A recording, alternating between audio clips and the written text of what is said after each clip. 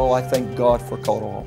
I thank God that the prayer and worship movement on the earth is going forth through call2all, and that by combining the missions movement, the prayer movement together, we're seeing a great thrust across the body of Christ, this explosion of prayer that we know is going to end in a missional thrust for all the nations to come to the Lord.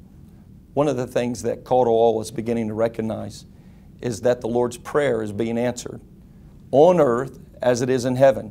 God is raising up 24 hours, 7 days a week, prayer and worship, night and day prayer on the earth, all over the nations, because His government in heaven is run through worship and prayer. Jesus is sitting at the right hand of the Father right now.